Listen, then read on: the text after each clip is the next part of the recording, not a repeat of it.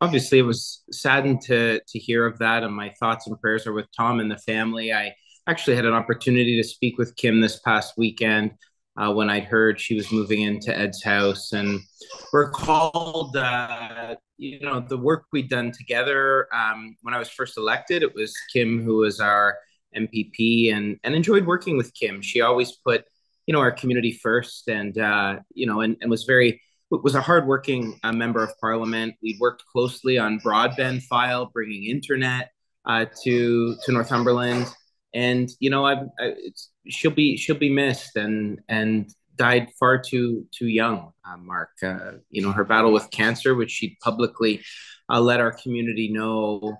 It was a courageous battle, and